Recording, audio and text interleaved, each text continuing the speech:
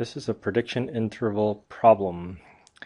Over the years, it was noticed that the cost of a slice of pizza and the cost of subway fare in a certain city seem to increase by the same amount. Let x represent the cost of a slice of pizza and y represent the corresponding subway fare. Use the following statistics that were obtained from a random sample, the cost in dollars of pizza and subway fares, to construct a prediction interval estimate for the subway fare with 95% confidence when the cost of a slice of pizza is $1.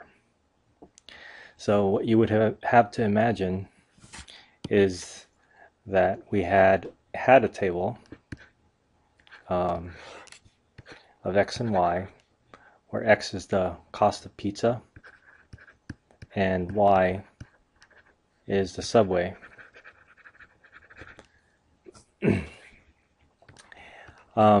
And with this data that was given, they came up with these statistics.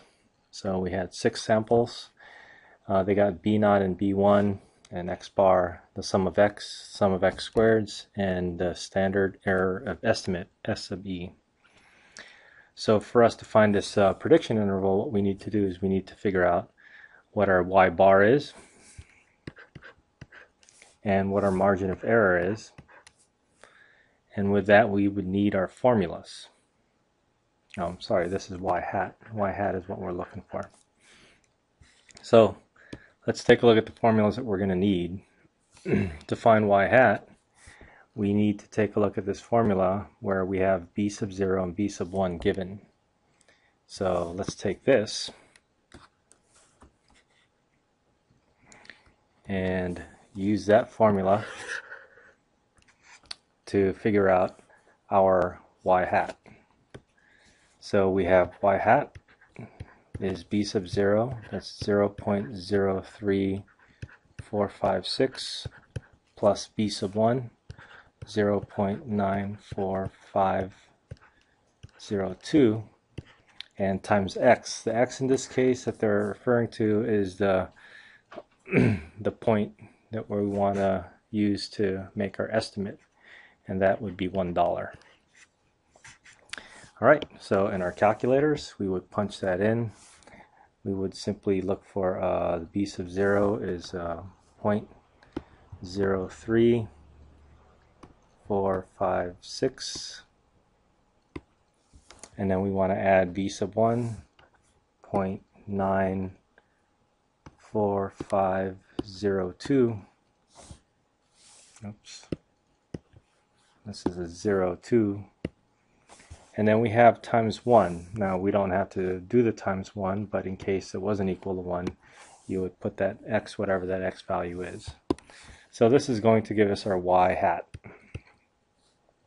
So, sorry, I lost it. That was a 0.97958.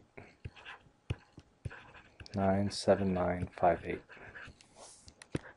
So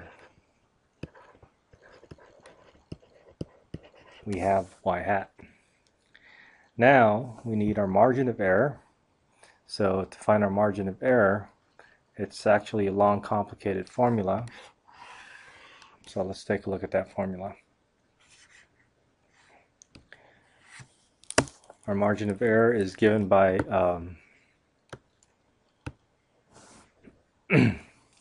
this t sub alpha over 2 times s sub e times the square root of this big long thing.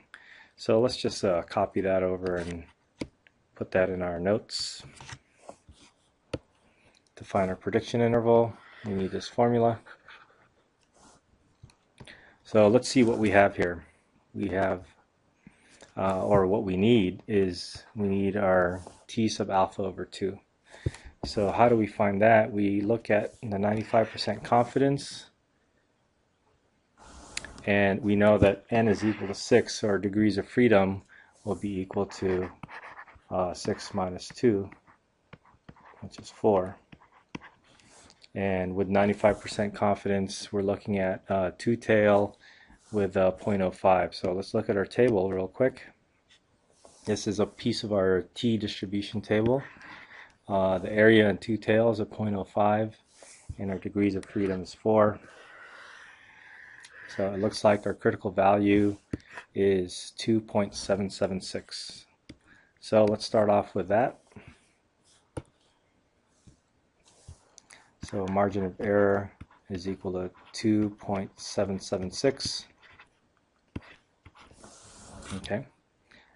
We have S of E, 0.123. Okay, a big square root here.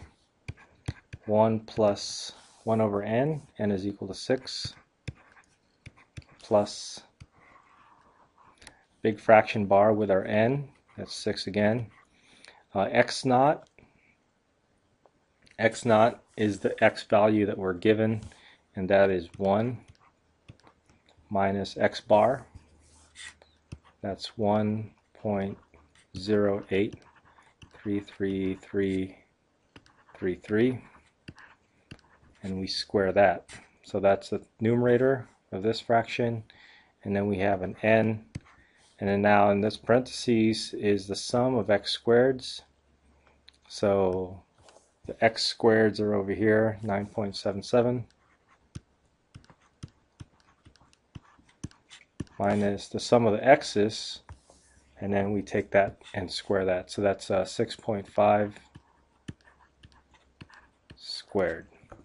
So it's all here, it's just a matter of putting it into our calculators now. So let's see if we can take our calculator out and try to be meticulous with this input. Alright, so we have a 2.776, and then we have a times,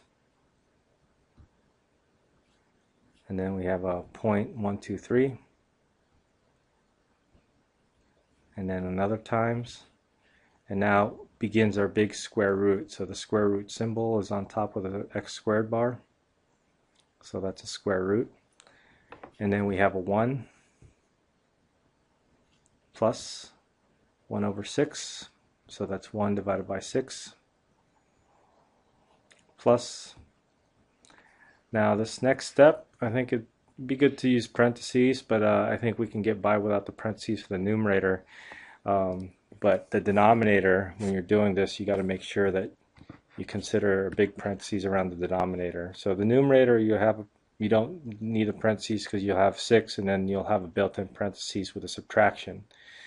So that'll be okay. Alright, so we're at this point, we have a plus, and then let's start with a 6. And then times, you can press the times or you can just put parentheses. And then here we have the x naught, which is 1, minus, and then the x bar, which is 1.08, and then 33333. We'll close that parentheses and we'll square it. And then we have a divide. So this is now where we're going to open up a new parentheses for our n. So let's open up new parentheses. Oh, n is equal to 6, by the way. This should have been a 6. 6 times 9.77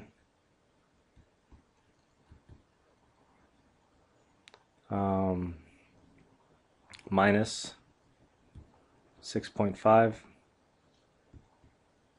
and then we're squaring that, and then close the parentheses to close the parentheses for the denominator.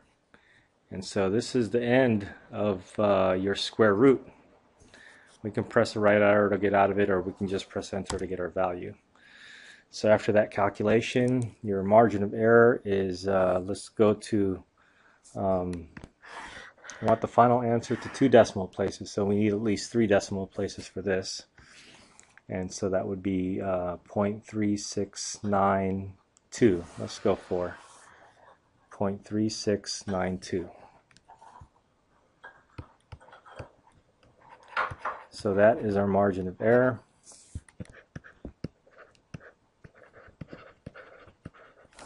And we want our prediction interval to look like this.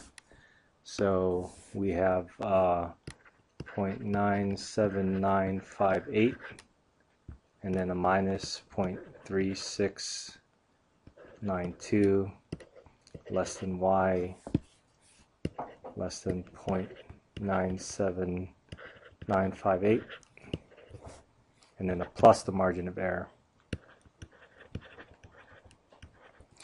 So let's see if we can do this in our calculators the easy way. We have, actually, this is the margin of error. We can just punch that in the calculator or put it in the memory. Let's just say this is, well, let's just punch the whole thing in our calculator. So starting with 0.97958, and then a minus the margin of error, 0.3692.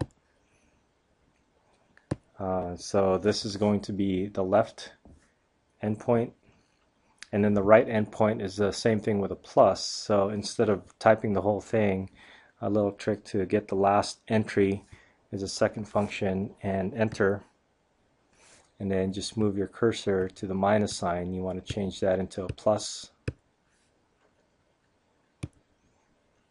and then press enter again.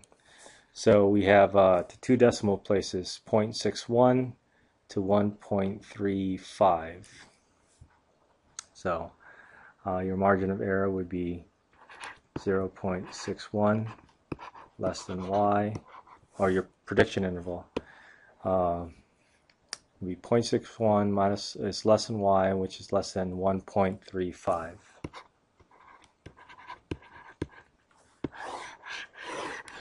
Okay, so that is how you can find a prediction interval given the statistics already worked out for you without the original data set.